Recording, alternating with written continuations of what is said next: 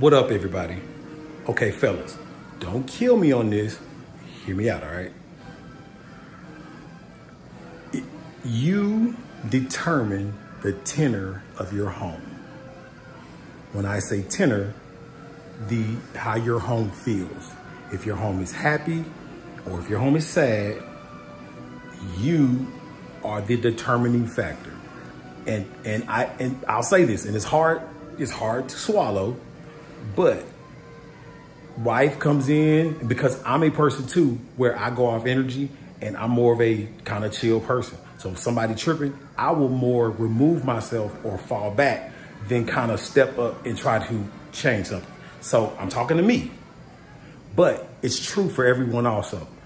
So, example, your wife comes in, had a bad day, she's da-da-da-da-da-da-da, and everybody in the house seems in disarray.